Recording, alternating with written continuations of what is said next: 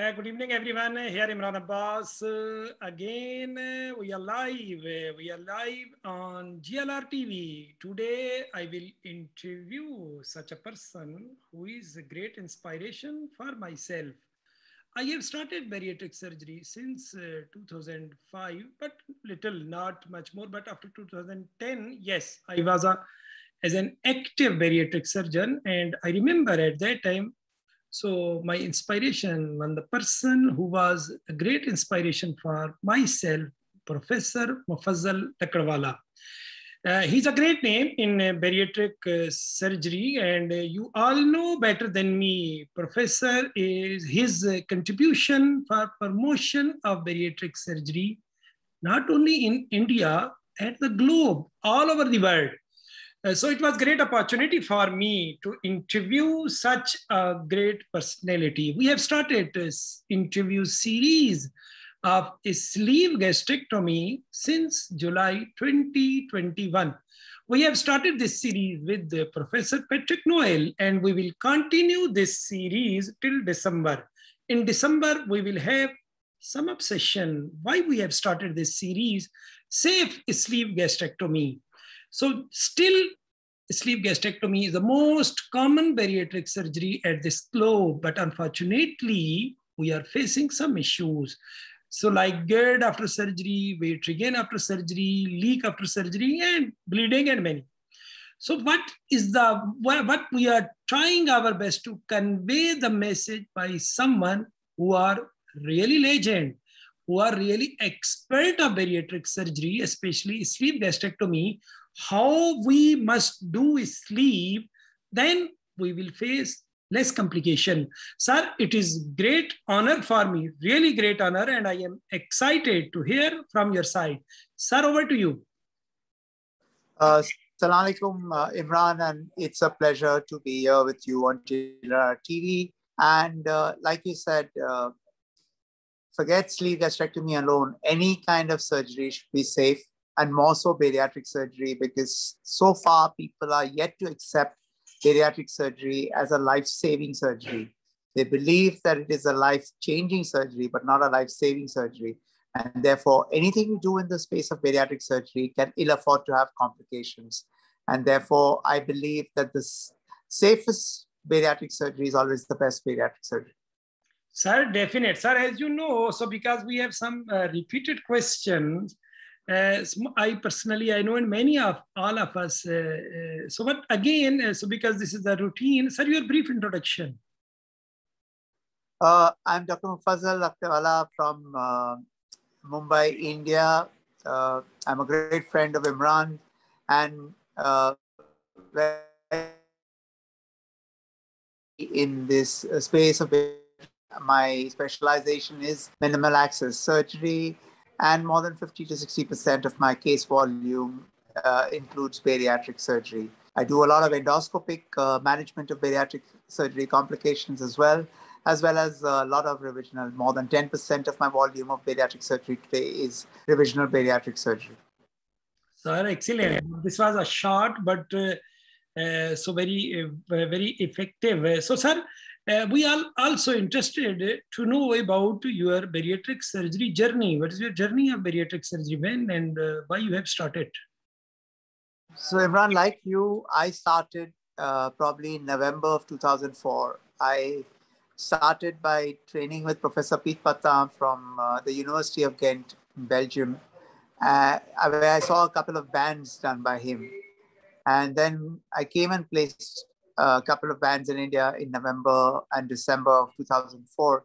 And I soon realized that banding would not be as effective in the Indian population as something else. Then I got an opportunity to meet Professor Rahul Rosenthal, my very close friend and mentor and teacher, at Seoul, at the Thought Leaders Summit held by Johnson & Johnson in 2004. I requested him that can I come and learn the gastric bypass, and he kind of consented, being the great guy that he is. I went off to see him, and it is quite funny because the first couple of days when I went to see him in Florida, he had got this vertigo, and I thought that that's done. My trip is all of 5 days, and this guy's already got vertigo for 2 days. And Samuel Somsey, who was his junior at that point of time, saw a couple of cases with him. And soon enough, Rahul came back and I saw 3 cases. And so all my experience of having seen and learned bariatric surgery was 3 cases of banding with Professor Pete Patta and maybe 4 cases of gastric bypass with Rahul Rosenthal and Samuel Somsey. And that was my training in bariatric surgery. I came soon and started the first gastric bypass. And I do remember it took me 8 or 9 hours from the first case. And recently I operated that same girl for a gallbladder. And it was great to see her that she still managed to maintain all that weight loss despite 16 years or so of my first gastric bypass.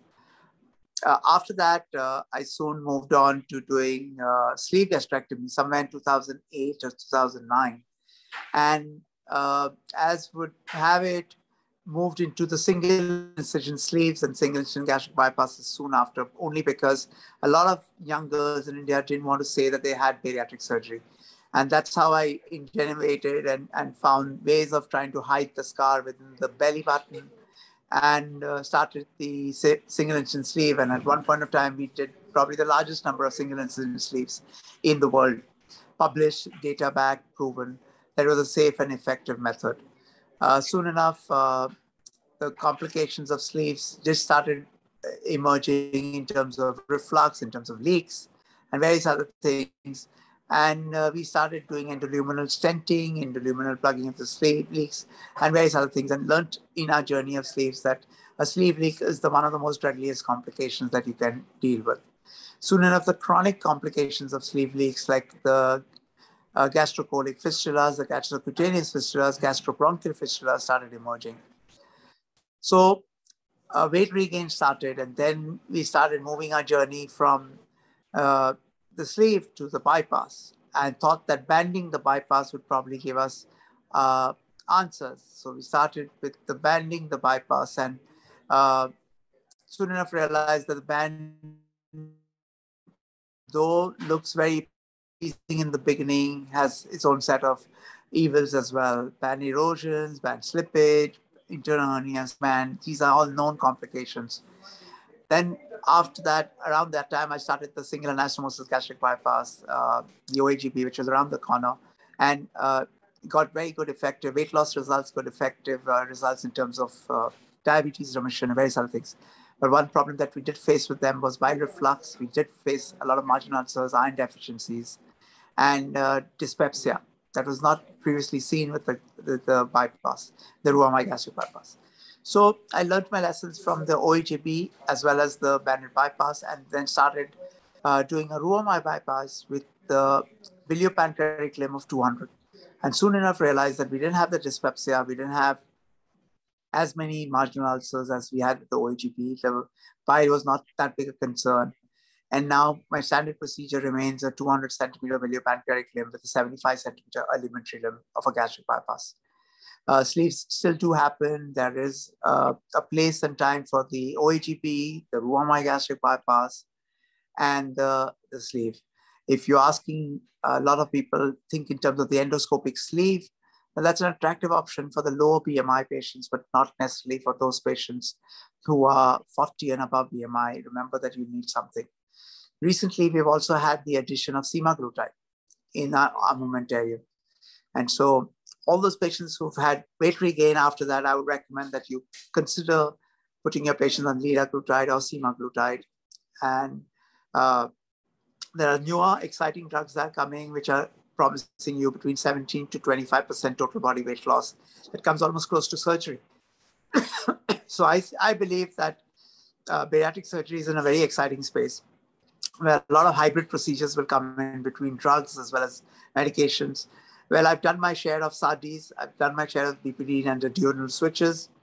I would recommend that any patient who's not going to be able to follow guidelines, not be able to take proteins, you be very, very careful when you do a SADI or this thing or a diurnal switch, because you'll end up burning your hands. All patients will say they'll follow, but then they don't follow, and it's a nightmare to manage nutritional complications in a patient who's not compliant with taking proteins as well as micronutrients and multivitamins. Imran, that's been my journey. Yeah, sir, So excellent. far. Excellent, sir, excellent. And also, so now more than 1 decade, you are practicing as a bariatric surgeon, and still 50 to 60%, as you have mentioned, your practice belongs to bariatric surgery. So, sir, which percentage do you, in this 50 to 60%, which percentage of bariatric surgery belongs to sleeve gastrectomy still in 2021? I'm supposed to speak about the safest sleeve, and at one point of time, I was probably doing the largest number of sleeves in Asia, Imran, when I started my career. Unfortunately, I must say that I've shifted a lot of my practice to the my gastric bypass now, and sleeve gastrectomy forms less than a standard sleeve forms less than 5%. Completely gone different from what the US has gone, where the US has gone completely towards the sleeve, going away from the my gastric bypass. I believe in India, in Asia, at least in Pakistan and various other places, bypass, whichever way you're comfortable with, the OAGB or the Ruamai, remains a far better operation for diabetes remission, for metabolic surgery, metabolic factor remission than a sleeve alone. Sleeve is a great starting point, but at some point you will start getting the refluxes in, you start getting the weight regainers in. So be careful not to recommend the sleeve for all comers. Choose your patients wisely, choose the volumeters, and choose those patients who can exercise and diet and follow your instructions post-operatively for the sleeves. Or 3 to 5 years later, you'll have a lot of patients you need revisional surgery on. Excellent. Sir, this interview series, what is our target? So this is in light mode, not like a webinar. And the main target is sharing your personal knowledge and your personal experience. So my question, definitely, as you have mentioned, so especially single incision sleeve gastrectomy, you have a maximum number at the globe. Still, you prefer to do this? If you not, why? I believe the single incision sleeve is a great procedure. Okay, single incision bypass I do a lot now as well. It's a great procedure for patients who want anonymity, don't want to reveal that they've had bariatric surgery. Today, you can mix and match it. If you're not very comfortable with the single incision approach only, you can mix and match it with the mini lap instruments, which are 3 instruments, which hardly leave any scars. But yes, the results are the same. We've proven it that whether it's a 5-pot sleeve, a 3-pot sleeve, or a single incision sleeve, the results are the same in terms of weight loss, in terms of metabolic parameter remission, in terms of weight regain, in terms of reflux and everything else. Safety parameters are the same. So you don't get more leaks, you don't get more bleeds. So if you can manage to hide your scars and give the same kind of result, then it's worth it. But you have to pick and select your patients, at least initially when you're doing it. Make sure that you pick the low BMIs, less than 40, pick the females more than the males, because even the males with 40 BMI sometimes can have really big livers and can be difficult.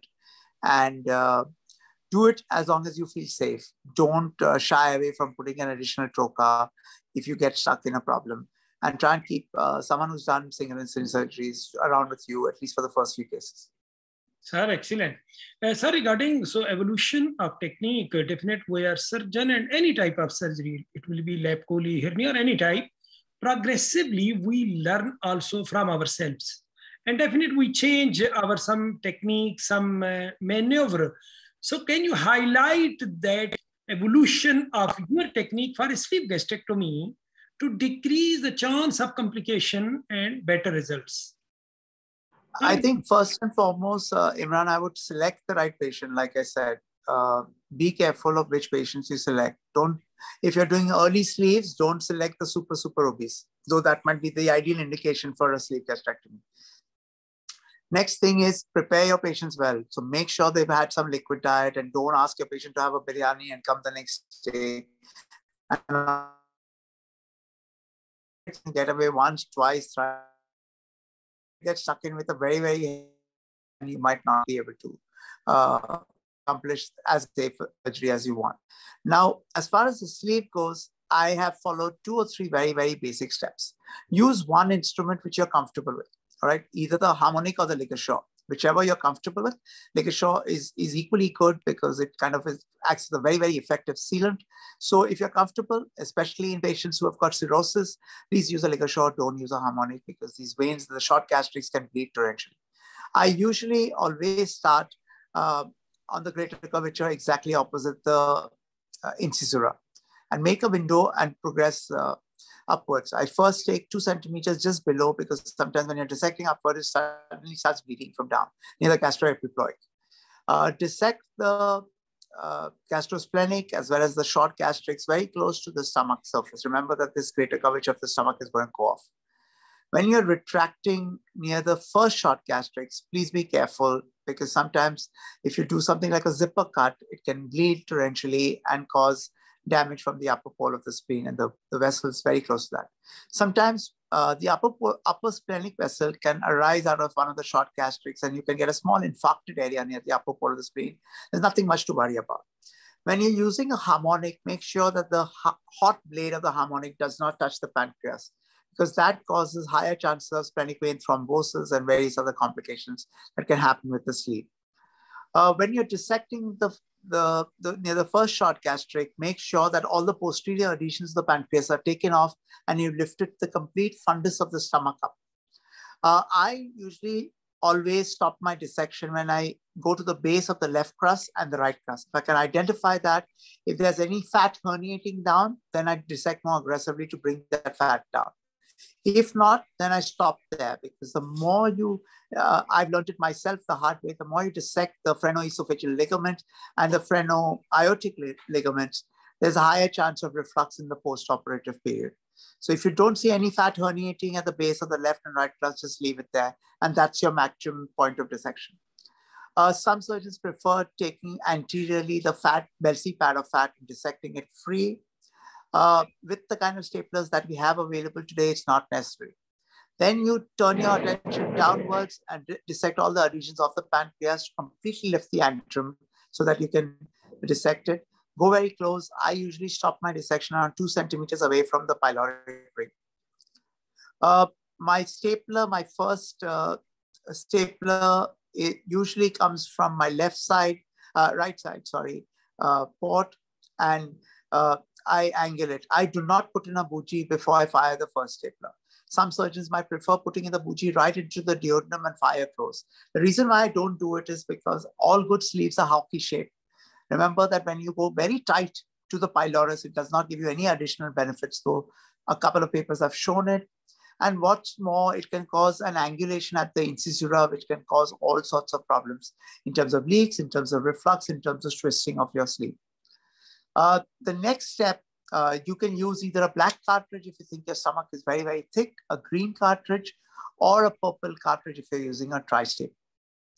Try not to use blue or tan out over here, or a white cartridge, because the antrum of the stomach is very thick. Now comes the most important step of the sleeve gastrectomy. That's the incisura. Remember, if you tinker with the incisura and go too close to it, and you get twisting of the sleeve there, that's when all your problems with sleeve will start. You can either get a leak higher up because of the back pressure, or you can get reflux in the long term, or you can get food bolus obstruction, continuous vomiting, and you can get twisting of the sleeve. So I prefer leaving a 0.5 centimeter area around the incisura, which does not cause any weight regain, but allows my bougie to pass easily.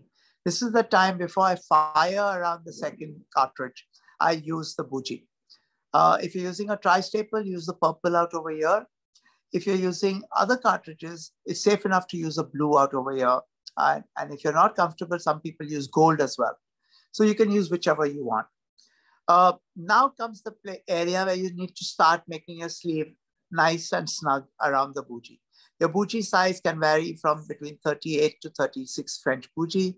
Anything bigger than that, you're leaving already too much of a sleeve. Now, the important thing is not the type of bougie that you put, because some surgeons put in a 32 French bougie and say that we make a very small bougie. But if you leave it loose around the bougie, it makes no sense. It should not go too tight to the bougie. It should just be snug. So when you fire your stapler, your assistant should give traction on the greater curvature and pull it downwards and outwards. Remember that when you fired your cartridge, the staple row should be facing the lateral wall near the spleen. It should not be twisted up or down, because once it's twisted up or down, that means you've already gone wrong on your staplers. As long as it's facing flat towards the lateral wall, towards the diaphragm and the spleen, that means you're correct. When you go up along the bougie, make it snug. If it's too fatty a patient, too obese a patient, sometimes you can't see the blood vessels up and down. Make sure you don't twist it around the sleeve. Some surgeons prefer pushing the bougie up and down every time they fire a stapler. It's not necessary as long as you've gone past the incisura into the antrum. You can just stay with that and you'll be pretty okay. When you come towards the last firing, that's where you have to be careful that you don't leave a boggy fundus behind. At the same time, you don't go onto the esophagus. You have to leave a tiny little dog ear. Now, this dog ear is very important because if you go flush to the G junction, remember that 3% of all individuals have a lack of blood supply at the OG junction, which is natural. So if your bad day is there and you've gone flat there, you might have a lack of blood supply, your staplers might not hold, or you've gone too tight to the incisura, the back pressure gives way, and that's where you'll get the leak. After having done this, what I always do is I take 20 PDS and I imbricate my entire staple line. So I imbricate by taking the dog ear and putting it inside, so that in case there is a back pressure change or something, it goes. I then imbricate my entire staple line by taking the omentum and doing an omentopexy right from top to bottom. When I come closer to the mid part of the sleeve and closer to the incisura, I take the peripancreatic fascia. Now, this is the important one.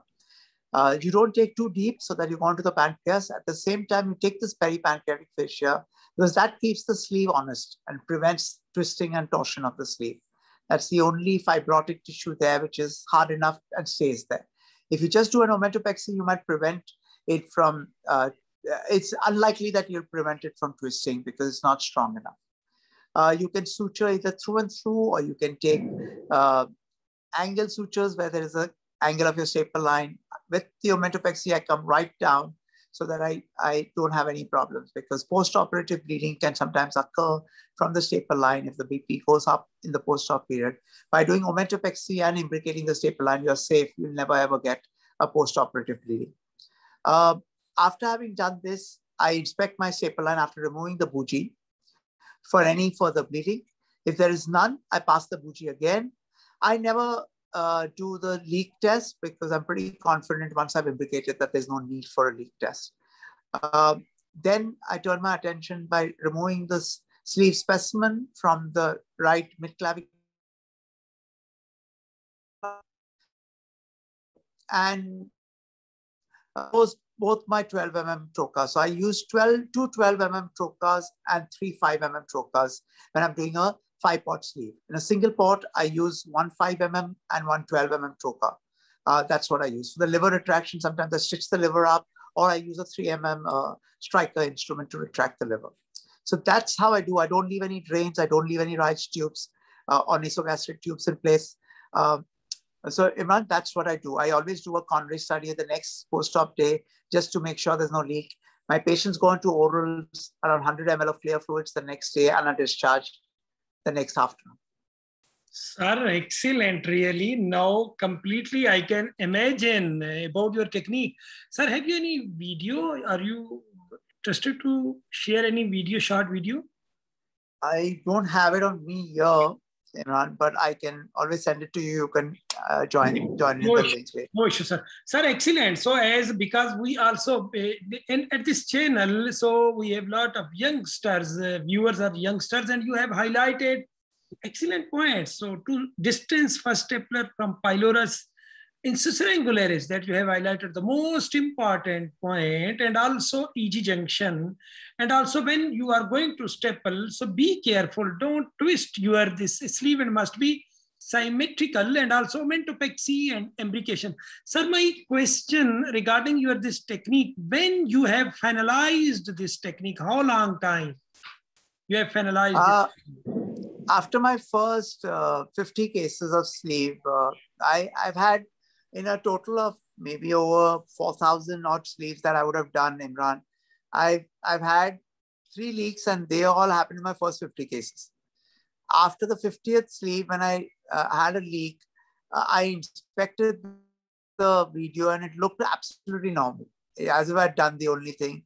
But that time I wasn't imbricating, I wasn't doing omentopexies. From that day onwards, I decided to do that. And after that, I've had no leaks. So inshallah, I shouldn't have if I do any further, but that's the reason why I took and implicate all my staple lines now. Sir, my question, so after finalizing this technique, so because now you have finalized your technique definite, so have you faced any leak or bleeding after finalizing this technique? No, after that, like I said, it's over close to 4,000 sleeves. After the first 50, I've not had any leaks or bleeds at all. Excellent, sir. Excellent. So definite. So this is a great lesson, great message for our youngster. If you follow proper technique, so sleeve is a good surgery. So still sleeve at the globe is the most common surgery. And also if you follow these points, so it depends on you. You can follow what professor is here. And when after 4,000 cases, there is no leak, no bleeding, definite. This is safe sleeve gastrectomy. Sir, what is your protocol regarding pre-op endoscopy and also post-op surveillance in sleeve gastrectomy? It's a very good question, Imran, because before we never used to do pre-op endoscopy as a routine, but now it's part and parcel of my pre-op investigation, because pre-op endoscopy in a sleeve is very essential. Let's say if you have a large hiatal hernia or you have Barrett's esophagus, then in my mind, sleeve gastrectomy becomes a contraindication. You know, there are surgeons who would say you can always do hiatoplasty and you can suture. Remember that whenever the weight loss happens, there's always a migration of the sleeve upwards towards the chest, and Barrett's esophagus doesn't get better. So please be careful. Remember that a lot of people blame the single anastomosis gastric bypass for a mixed refluxate, like the bile and acid that comes up after the OHEV. I would say that in sleeves as well, you get a lot of bile sometimes up in the esophagus as well. So pH manometry studies will also show you that there is alkaline reflux in a sleeve as well, along with the acid. So if you're doing it in a large hiatus hernia, if you're doing it, well, my friend Camila Woodzah will say that you can always put a metallic ring around it, and the new ones that they have, which is the links. But I would wait to see a few years down, because to me, anything other than a proper anti-reflux procedure is not going to help in an obese patient. Sir, excellent. Sir, so what about H. pylori eradication? H. pylori eradication, especially in areas like us in India, Pakistan, UAE and everything, an average 30% is seen in the population, right? General population. I think what I do is I always look for H. pylori when I'm doing my scopies pre-op. So most of these patients on the 15th day are placed on anti-H. pylori therapy. Or then if we have got 2 weeks prior to that, then they are put on H. pylori therapy 2 weeks prior to the surgery. But I don't know whether it really matters in a sleeve. It's always safer to put someone on anti-H. pylori once you know that they are positive. Why, sir? Why you eradicate H. pylori? See, it doesn't matter too much with the sleeve, because marginal ulcers and all are not known with the sleeve because they're still having a stomach. But if you were to do a gastric bypass, then it makes that much more sense. Or an OAGB, it makes that much more sense to eradicate. So with the sleeve, you're eradicating it only because it's not a good organism to have. Sir, what about post-op surveillance endoscopy? Because now GERD is also an issue after a sleeve gastrectomy. Are you follow? Yes, I've published papers on this as well, Imran. I recommend that all my patients at 1 year, 3 year, and 5 year have a surveillance endoscopy, especially those people who've had some degree of reflux. Unfortunately, sometimes patients do come only when they get symptoms. And when you do patients with sleeve, like fingers, I used to dissect a lot, very aggressive with my in the beginning, and that's the lesson. People there don't, if you don't see fat going up, because you will get a lot of reflux in the long term. And the reflux, sometimes patients present with food coming out of their nose, out of their mouth, and that's a very dangerous area. So you'll see grade 3, grade 4 Barrett's esophagitis. You'll see a a complete migration of the upper end of the sleeve upwards. So the only way to correct that is probably to do higher to +3 and to convert to a gastric bypass. Links has got some place. I've never tried it. And that's only for people who've done links to tell you whether there is any chance. Sir, now you did more than 4,000 sleeve gastrectomy. So which percentage have you followed endoscopically after sleeve?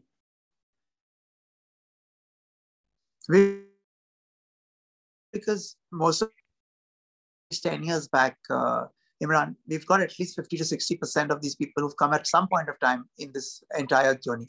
So we've got almost 60 to 70% of our patients following up with us. Sir, what was the most common finding, endoscopic finding after sleeve? What was the most common finding? Most common was migration of the sleeve upwards into the hiatus, and what some people might mistake as a hiatal hernia, but it's actually migration of the sleeve upwards and esophagitis. And esophagitis. And which percentage, if we ask, so it was 20%, 30%, roundabout?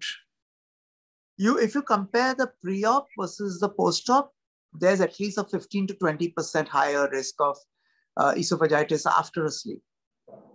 Sir, have you faced any time Barrett esophagus, esophagitis? Yes. And how many? So you can say that almost 5% of my cases have probably gone on towards Barrett's after a sleeve.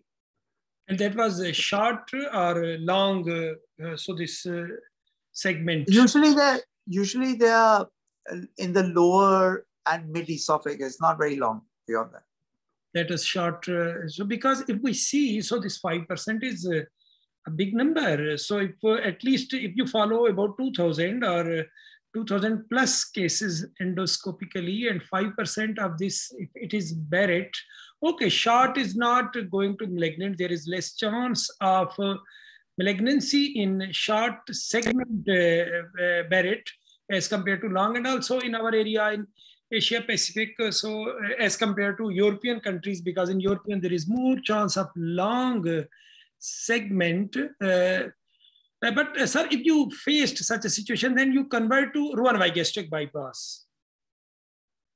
No, I would do surveillance. So if there's any metaplasia on the Barrett's, then I would probably recommend a conversion to gastric bypass, definitely.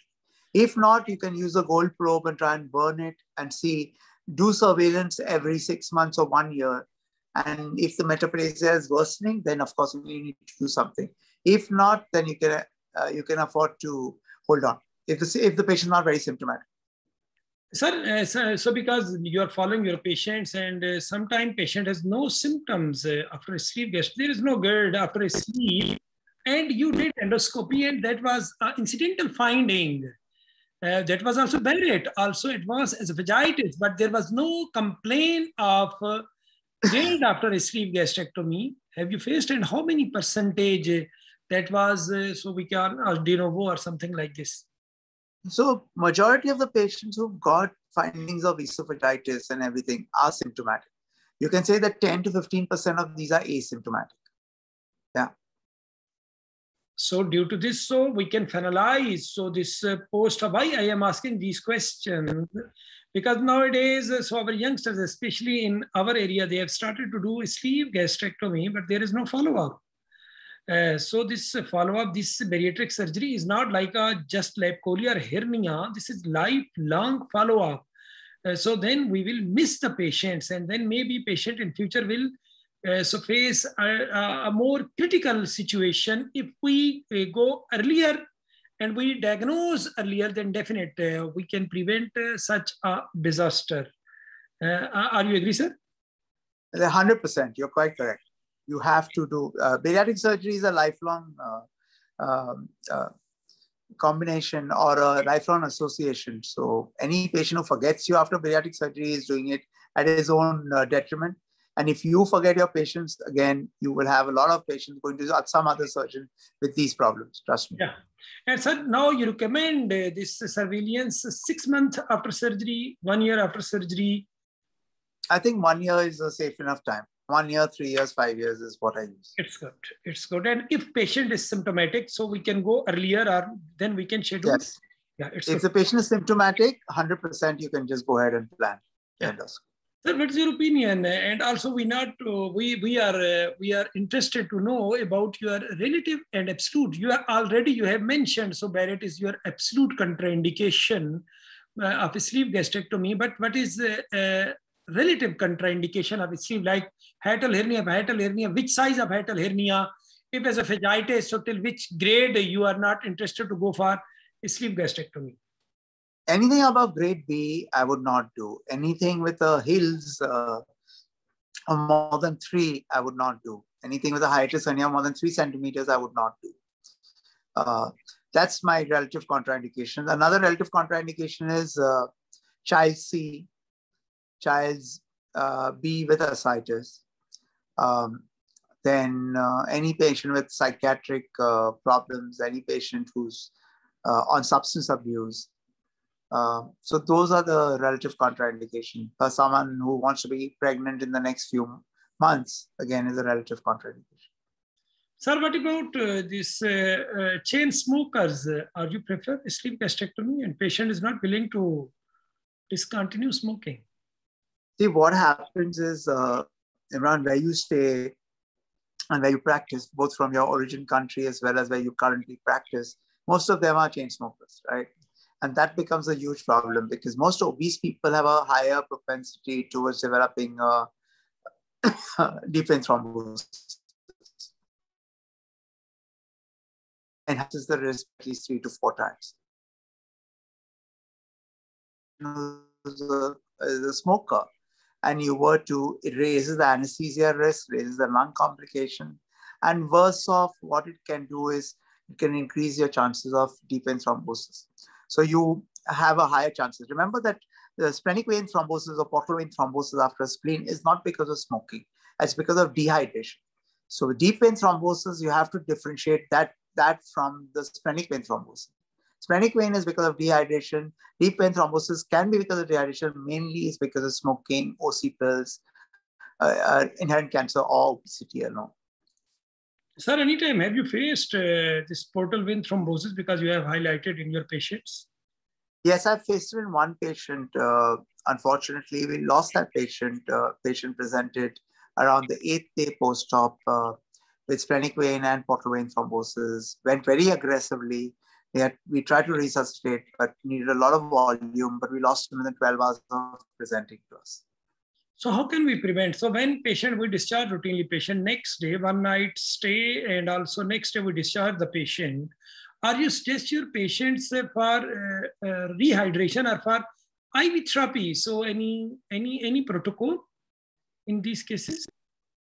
So most patients discharge the next day. So usually what happens is we always tell our patients, if you can't consume too much or if you're vomiting for some reason, please come back to us earlier so that we can hydrate you. All those patients with the higher creatinine are not discharged the next day in our protocol. They're kept for at least 3 to 4 days to make sure that they get some form of IV therapy, despite the fact that they're taking oral.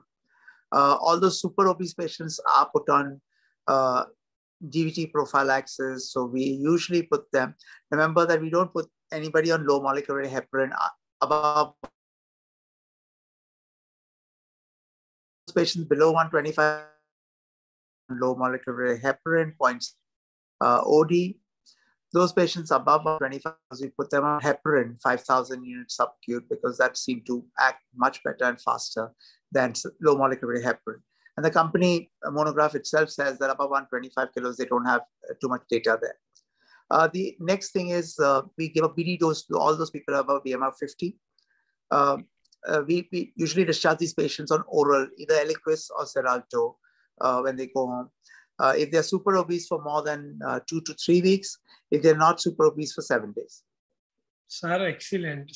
Sir, because we also know about you, you have a excellent experience about morbid obese patients. What's my question regarding insufflation? Just imagine a patient with 300 kg and also that pedunculated tummy till knees. How you insufflate? The biggest problem usually you'll see is the pudor-orange problem that you'll get in these patients who are super, super obese. The skin is like stone. It's very hard and very difficult. So I would not recommend that you operate on these patients straight away. Please optimize these patients. Please make sure that you put the patient, because a lot of these patients have got cor pulmonale. They've got right-sided heart failure. So you will need to manage their fluid and electrolytes with an expert nephrologist along with you and an endocrinologist, because usually even the TSH levels are not within range and stuff like that. Once you've controlled that, either with liquid diet and a calorie control diet, and you feel that the skin is more subtle, then I think it becomes much easier, because most of our trocas are in the upper abdomen. Forget about the panicles below and don't even go close to that. Again, sir, this is a very tight. And also, if you see, so really, because I have faced such a situation, why I am asking this question, very difficult. Because so due to this heavy weight, just you imagine something, so retracting downward. So yes, our port is upward. Yes, I understand, but much difficult. Another thing, Imran, the direction of which you put your trocas, don't put them straight. Put them in the direction in which you want to operate. So my right mid-clavicular port usually goes in the direction of the left crus. My left mid-clavicular trocar goes in the direction of the mid. So that is usually the direction of the trocars have to be correct, because the moment the direction of the trocars go wrong, bariatric surgery is a nightmare. Yeah. That's what I always teach my youngsters, that if you put your trocar wrong, remove it and put it back in again. Don't try and manage it without that. Sir, excellent. Sir, definitely, we are scientists also. And as your follow-up is excellent, because 50 to 60 or 70% follow-up, it is amazing. Which percentage of your patient are suffering with weight regain? In a sleeve, to be honest, massive weight regainers for the super obese, most of them regain the weight. You can say that more than 80% of them regain the weight in the super obese, right? If you're doing a sleeve alone. If you're doing in a BMI of around 40 and above, more than 30% of them will regain, 30 to 40% of them will regain weight. If it's a BMI below that, then usually less than 10% of them will regain some significant amount of weight. Some degree of weight regain, everybody does. But massive, if you correctly done sleeve, if you've done a sleeve with a large neofundus, or you've done with a large antrum, then it's of course going to be different. Then there's massive weight regain. So definitely, and sir, we can ask, so in a super obese patient, sleeve is like a stage surgery. So we will do surgery. We can convince the patient, yes, you will lose the weight, and also you need another surgery. A lot of these people, when you need to operate, Imran, is the time when the patient plateaus and starts gaining even that 1 or 2 kilos back again. That's usually plateaus around a year and a half after your first sleeve. But when your patient doesn't come back to you, that's when there is trouble. Because then they sometimes tend to stay back and gain back weight. And when that weight gain comes back, they sometimes gain so much weight that they actually reach very close to where we started from. And then to do a duodenal switch or a SADI in that patient becomes very difficult. So which procedure, sir, you are, so because especially in weight regain cases, just I am asking nowadays, so because definite you are facing, and these cases are, so you are so converting to, so which procedure is the most common after a sleeve gastrectomy that you recommend? So first thing what I'll do is I will see what was the starting weight of the patient. The patient was super obese, super obese, then I will always recommend a SADI procedure to this patient, because that's the best weight loss procedure. But if the patient was not that big to begin with, then I would probably recommend doing a gastrographic swallow or a barium study to see if there is abnormal dilatation of the fundus of the stomach or the antrum. I've tried my hand with antrectomy, fundectomy, resizing the sleeve and everything. Long term, it doesn't seem to work, Imran. This is my honest opinion. So if you've got average weight regain with reflux, I would recommend a Roux-en-Y gastric bypass. If it's without reflux, then you can always consider gastric bypass.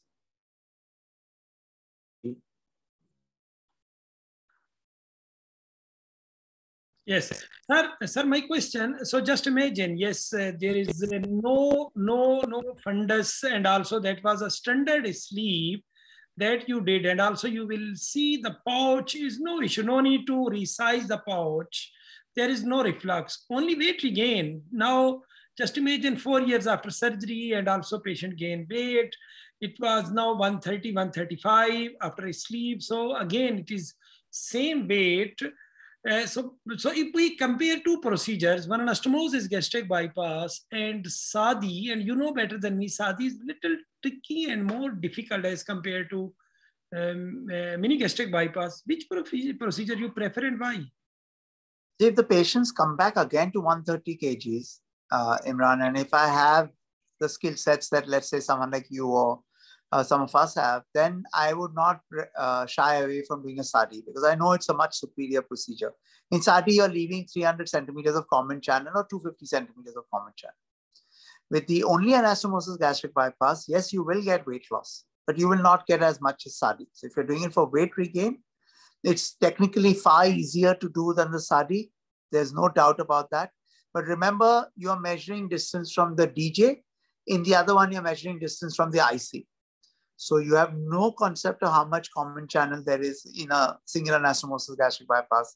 Let's say you're stuck with a small bowel, which is around 1 to 1.5 meters long. Then your OAGB will not seem to work for weight loss. Sir, if we define OAGB or MGB, so you know better than me. So when anastomosis gastric bypass, we always measure whole length of bowel till in initial and also in revisional surgeries. And the protocol by Professor Carbajo, who is the pioneer of anastomosis gastric bypass, that is 60-40. So we will bypass 60% of small bowel, and we must so save about 300 centimeter common channel. So that is also like SADI. That's as good as SADI. That's as good as SADI. But the classical MGB described by Dr. Rutledge and all is not that much. Professor Carbajo's is completely different, because in fact, Dr. Rutledge, Dr. Kular and their team, they actually do believe that even 200 centimeter bypass is too much of malabsorption. Therefore, in certain areas, they're recommending that you go to 175, 150 and don't do up to 200 centimeters. So just imagine bypassing 2/3 of that bowel might cause hematuria, might cause a lot of malnutrition and stuff. Add that reflux component as well. So don't forget the elephant in the room, that there is always going to be some degree of reflux with the sleep. Sir, why I am asking this question? So because this is very important question. So if I can convey my question, because if we compare SADI and one anastomosis gastric bypass, I can ask, or mini or single anastomosis gastric bypass, what is the main difference? So if patient is not suffering with GERD and there is no issue, only there is weight regain. So when we will go for SADI, then it will be, so duodenojejunectomy, so that is small bowel with small bowel. We also save our pylorus, and there is no direct contact of small bowel with stomach, and so then there is, so overall if we think this is more physiologic procedure, just so yes, this is little tricky, little difficult. So then we can see, yes, the duodenum to jejunum, that is also we can see, so this is the natural, and also we have saved our this pylorus. So why I am asking, because you have excellent experience. If we see long time follow-up of these two types of, so SADI with one anastomosis gastric bypass, and then we can give them weightage. So in one anastomosis, yes, we have same like BP lame, we have same like SADI common channel. There is this malabsorptive or hypoabsorptive component is like SADI, but what is the difference? So in one anastomosis gastric bypass, so this is gastrojejunostomy, but here duodenojejunectomy.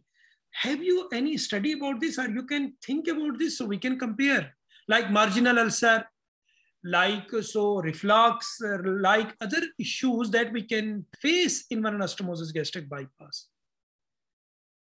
So in both, Imran, it's going to be a duodenal ileostomy or a gastroileostomy. right? So when you're doing that, you're anastomosing with the ileum, 300 centimeters from the IC. Yeah.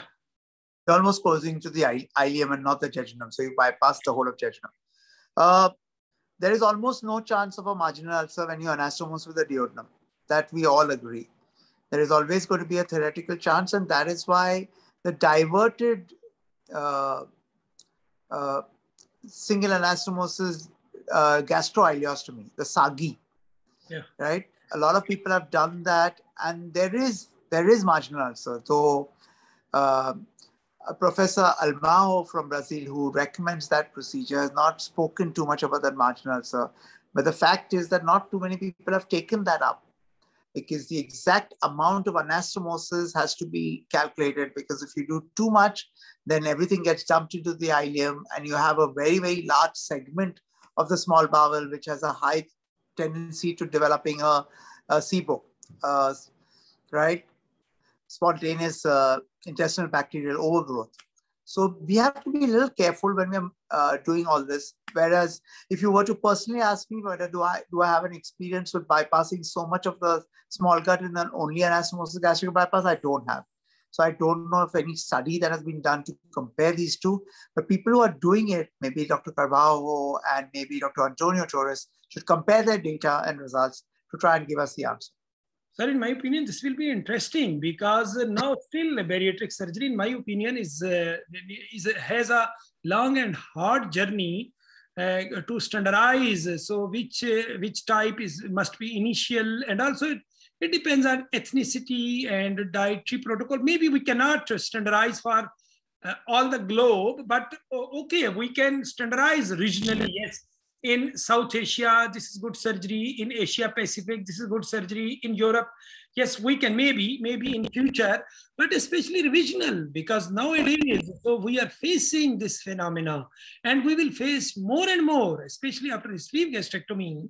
And this is the time, the persons like you, that you are decision maker at IFSO level, at very big levels. So in my opinion, you must go ahead, because this will be a great message also for all of us. So we need such a guidance from so big names like you and others, so because we can compare these studies. So if you see, yes, Sadi, yes, tricky, difficult, but more physiologic. As you have mentioned, so yes, this diverted SAGI are also now restarted that diverted OAGB, definite more chance of marginal ulcer, because the bile also has some buffering effect. There is no doubt. So because we see marginal ulcer in Roux-en-Y is much more than one anastomosis. So one of the reason is maybe that buffering effect of bile that we have in one anastomosis gastric bypass, but we have no bile in Roux-en-Y. Even Roux-en-Y is a small pouch, small amount of acid, but more marginal ulcer as compared to this one anastomosis. So we appreciate, sir, if we can go ahead and the person like Carvalho and Antonio Torres, so they can so work on it. And I will also contact directly with, this is a good idea. I will talk with them. So can we do such a thing? And it will be great, I think. Yeah, it's a good idea. We should actually compare, and we should know the kind of problems that do happen. If there's some honest, I think you get very, very good studies there. Yeah, sir, so much thanks. Sir, this is a little political question regarding endoscopic gastroplasty. Yes, you have excellent experience regarding endoscopic bariatric surgery, especially for complication of bariatric surgery. What's your opinion about initial endoscopic gastroplasty?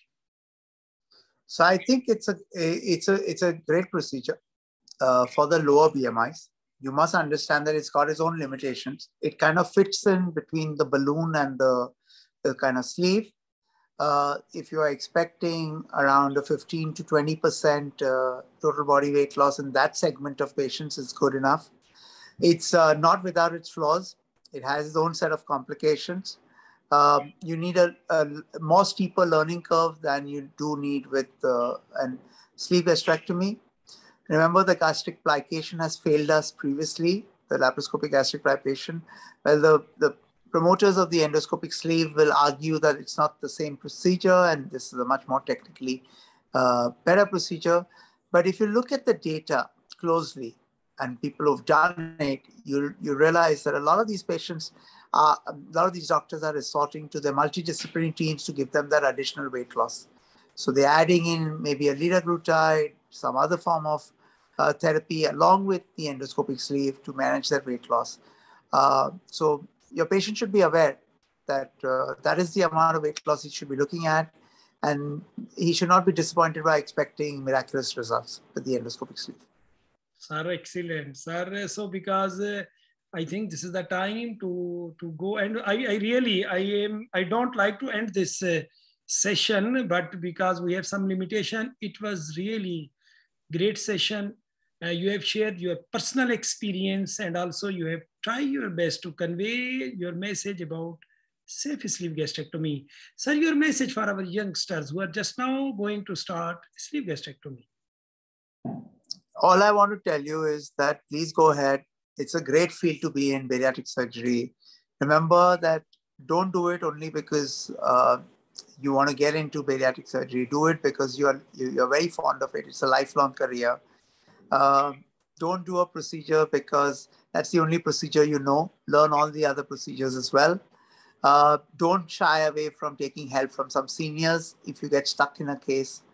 Remember that endoscopic management and re-laparoscopy are far better options than exploratory laparotomy in a complication with a sleeve. There are many other things like which are done endoscopically today to manage a leak in a sleeve. Please use your friends and whoever is talented in endoscopy to do that. And most importantly, like Imran said, please follow up your patients regularly. If they don't follow up, make sure that you follow up with them to the best of your efforts, because somewhere down the line, when they need another surgery, they should come to you and not somebody else. May God bless you all. Inshallah, I'll see you soon.